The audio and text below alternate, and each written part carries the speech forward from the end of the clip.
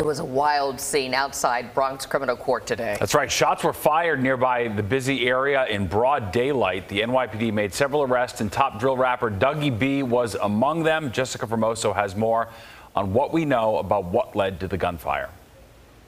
Drill rapper Dougie B among a group of men taken into custody Thursday afternoon after police say a shot was fired on East 161st Street in the Bronx, just steps away from the Bronx County Hall of Justice. It's the courthouse, people work over here, schools around the corner, so you don't really, you know what I'm saying, like think that's gonna happen right here, but hey, it happened.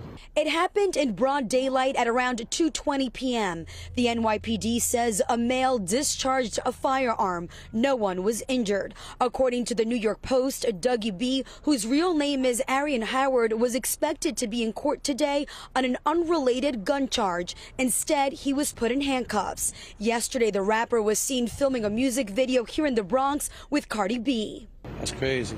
Last month, our Lisa Evers reported on the deaths of two aspiring drill rappers who were shot. These drill rap videos are causing young people to lose their lives.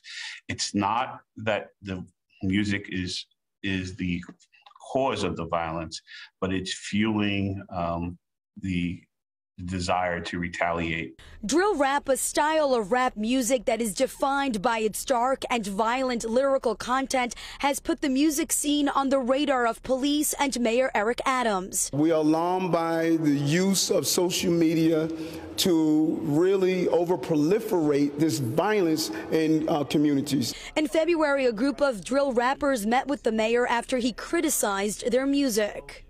And now back to that shot fired here in the Bronx. Police say persons of interest are being questioned at this time. No charges have been filed. In the Bronx, I'm Jessica Formoso, Fox 5 News.